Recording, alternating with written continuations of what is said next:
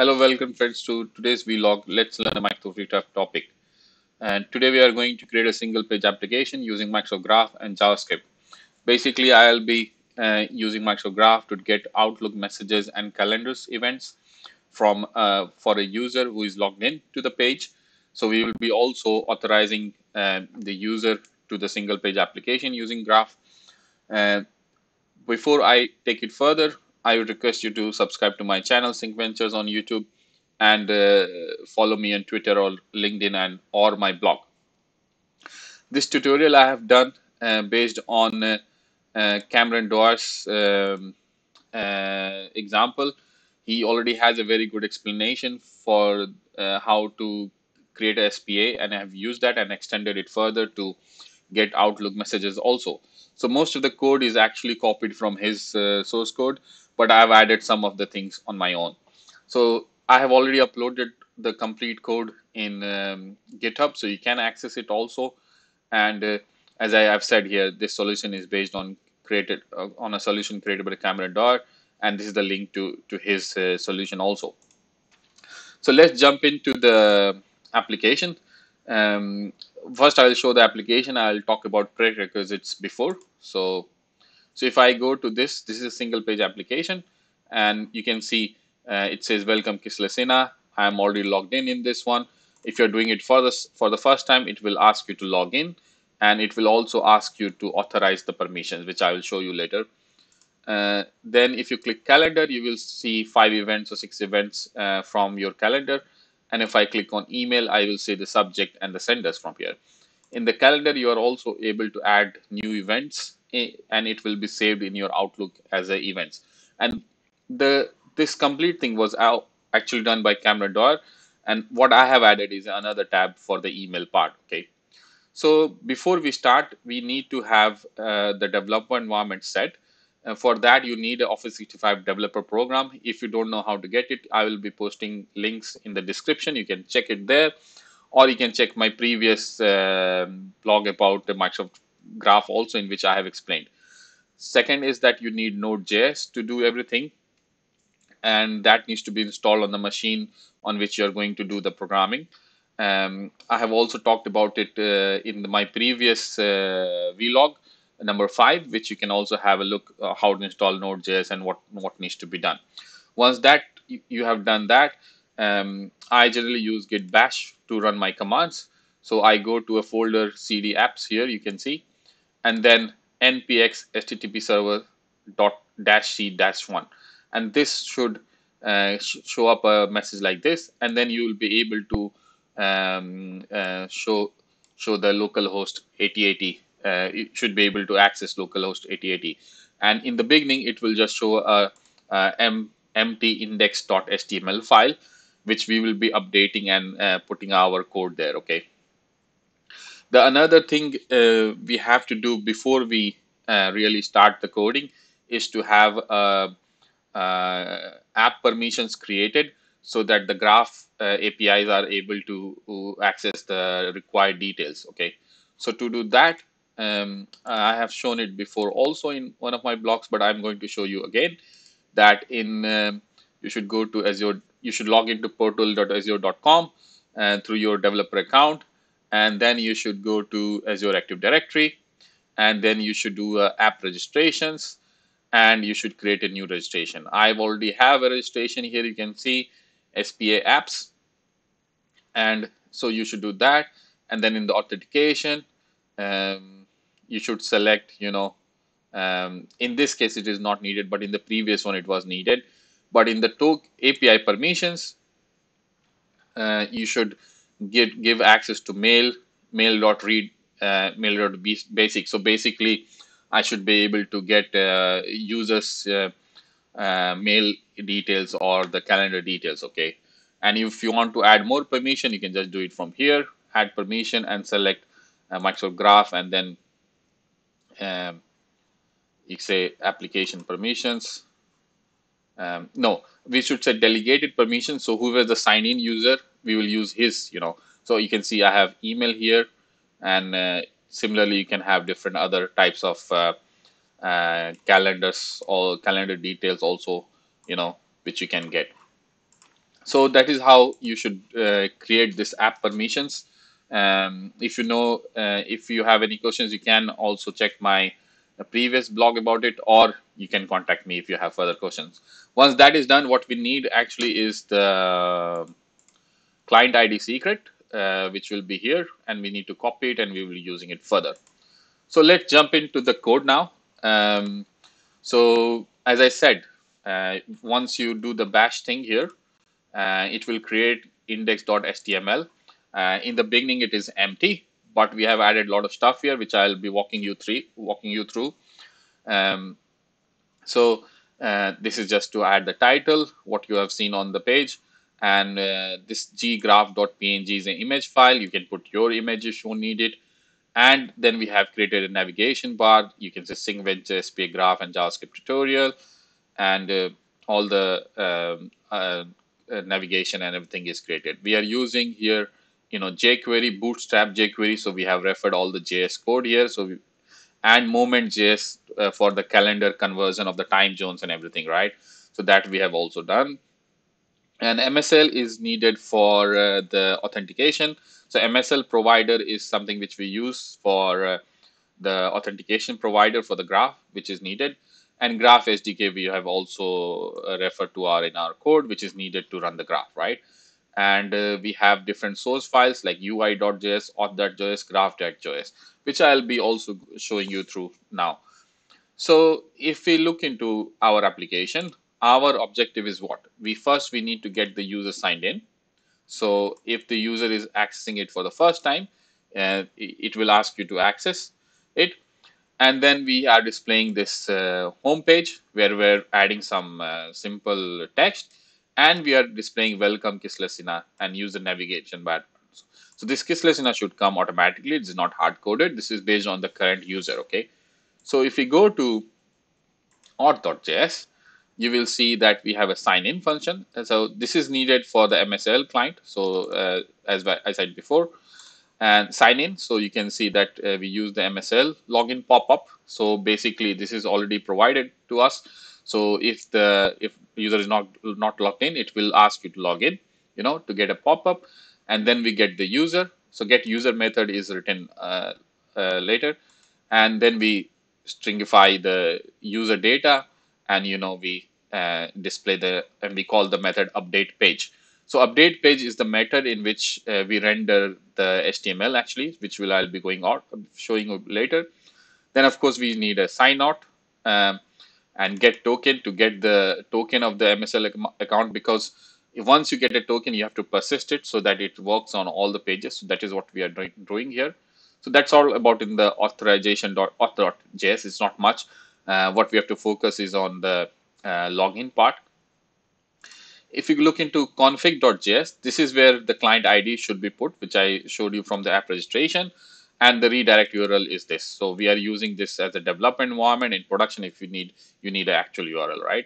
And here we are saying scopes user.read, mailbox settings.read, calendars read write, and mail.read. So it's very important that you set the scope correct, otherwise it will not work. So whatever information you need from the Graph API, you should put it here, okay? Then we have graph.js, and this is quite important part of the code. So here we will go from the top. So we have the authorization provider. So we get the token from there, and we write the graph client. So we have created a graph client variable here, and we will get the user, and we will say ID, display name, mail, user mailbox settings, and dot get. So here we are actually calling a MS graph to get the current user details. That is me, right? And then we have the events. In this, we have events means that what we are trying to do here is to load the calendar information from here for this page, right? So here we will have doing getting the graph user first, and then getting the user mailbox settings from the windows, start of week, end of week. So we have done 7 days. So next 7 days of the data, we will get it. And here we are calling, the graph client to get the calendar view of the user, his Outlook time zone, start date of the week, and maximum 50 events we are getting. And what are the things we are getting is the subject, organizer, who is organizing the meeting, the start date, and the end date. So that is how you write a graph uh, for getting the calendar events. And then we call the update page method, in which we say that we are going to process the calendar, and the response is the JSON response, which we will be processing it later. So the update page method will come later, which I will show you. Similarly, for this page, the email page, we need the subject and the sender. So we will write the similar kind of a code, and basically these two are not needed, but I have just kept it. But here we will see that what we get is me/messages, and we need the sender and the subject. And then we call the update page method for the email part, and we pass on the JSON query, right? There's another functionality in this, that you can create new events from calendar, which I said before. And you can see it is a form where you enter the subject, attendees, start, ended, body, and create. And this method does that actually. So we use, and we get the subject, the attendee, start, and body from the HTML input user is providing, and then we check that at least the subject, start, and end date is needed. So we verify it, and then we build the JSON payload for the event. So we are building the JSON here, that we putting subject, start date, end date, and if there are attendees, we split the attendees in using this, semicolon, and then we add it to the array, and then we post it to the JSON through the graph client again. So, and this time we are using post and not get. So we add a new event, and then it's done. So that's how the code runs. So basically we have three components here. One is to get the events, to get the messages, and also to create a new event. Okay.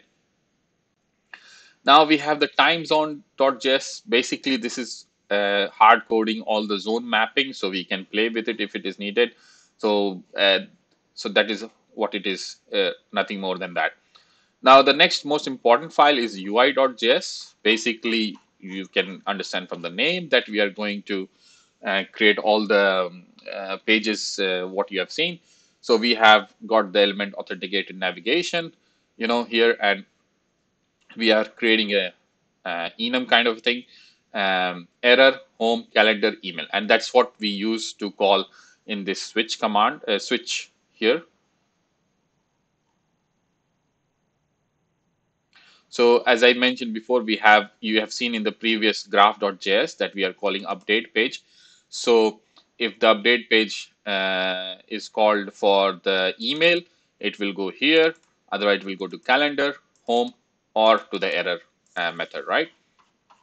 So in this, first we have to have the show the authenticated nav.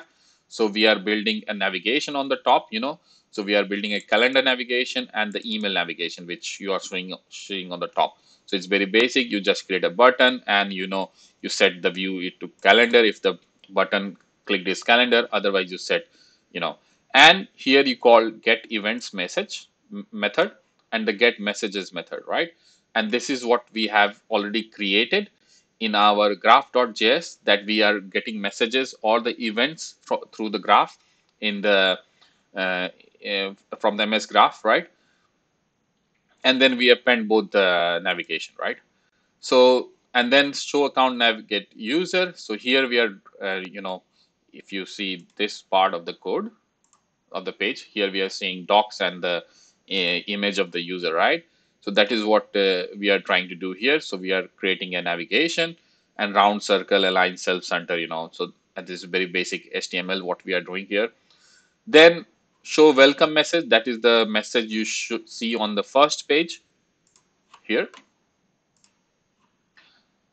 You see, and that is what we are trying to do here. So we say heading, create element, sync ventures, YouTube SPA, and so I have changed camera does, and here you can see welcome user dot display name. So user is the thing which we have got from graph, and we will be able to display the display name of the user from here, right?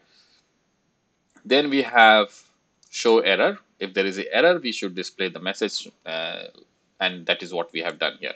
Okay. And as I said, we have the function update page, which basically calls different methods based on what we are clicking. So if you're clicking on the home page, it will show the home. It will call the show welcome message method. If you're looking for the calendar button, then it will call the show calendar and then the show email, right? So if you look into the show calendar event function, what we are trying to do is to build a HTML. So we have created a div, we have a calendar, and we call show, and we have a button like a create new button, create a event, right, in which we call this show new event form, which you show in the graph.js, and just we are creating a table, and have the organization subject start and that taken from the end user. And then if there are multiple organizers or subjects, and we just, for each one of the events, we are just loading it here. And similar to that, we have show email messages. So we are trying to um, get the get the messages from and creating a div for HTML creation. And then we set the subject, sender, and then for each message, that is we are getting the graph. So basically where we are processing the JSON here, we set the message ID, the subject, and the name of the sender, right? And then this is done. And the show new event form, which was called later, will actually create four different text boxes and calendar boxes, which you will be able to append. And then you saw in the graph.js that we push that as a post thing, you know. So that is how it works. So if you look into the complete code structure, we have got the auth.js for the authentication. Config is just to say which client ID to use, and what scope are there for the graph. Graph.js is for calling different graph methods, for getting the events, for getting the messages, and also a post for creating events. And index.html is very basic HTML that we load all the JS files and whatever graph SDK we need. Style.cs is not much. We just have, padding at top 70px, nothing more than that. Time zone is used for setting the correct time zone, and, so we are, that is what we using here. And UI.js is the main in which we create the HTML to load it in the on the page. So that is, how it works. And you can see I've already shown you that if you click on calendar, it shows the calendar events. We go to the email. So basically the idea is that it's pretty easy to do that. You should call the graph, get the JSON, process it in the HTML, and then show it on your page. So that is how you can create different kind of applications, single page applications to show different Outlook or any other data which is available through Microsoft Graph. And at the end, I would thank again Cameron Doyle for giving us a very detailed explanation of this, how to do it. And that's how I learned it. And then I extended further to learn more about it, how it can work, and also to write some more code about it. And as I said, the code is already available for you to access. My code is available also on the GitHub, and Comrade Doyle's code is also available. So you can also have a look there. Basically, my code is more or less exactly same as his, but I've added some more lines to get the Outlook messages, just like he has done for the calendar. So yeah, that's it for today. And don't forget to subscribe my channel, Sync Ventures. I hope you like this video. And in the next, I will be taking it further and create another kind of app in the Vlog 7. So yeah, thanks for today and have a nice day. Thank you.